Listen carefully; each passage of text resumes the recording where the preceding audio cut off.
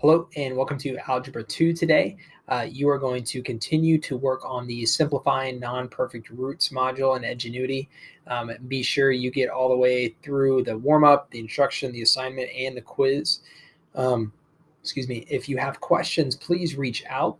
Please either shoot me an email or join the Zoom. This is especially true.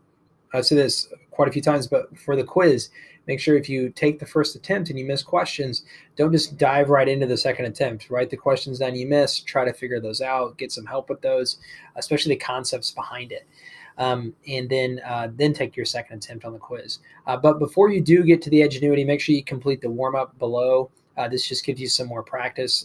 Pause the video to write the problem down and try it in your notes, and then watch that explanation. So that's a good explanation for you, and just another repetition and another way to look at problems.